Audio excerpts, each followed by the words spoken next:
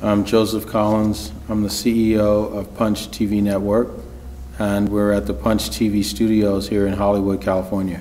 I fell in love with television as a child, just watching Speed Racer and watching Racer X on that show, watching the Three Stooges and the old Addams Family.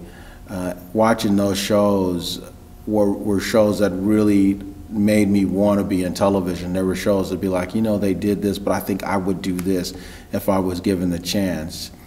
Watching those types of shows were the shows that really inspired me for television.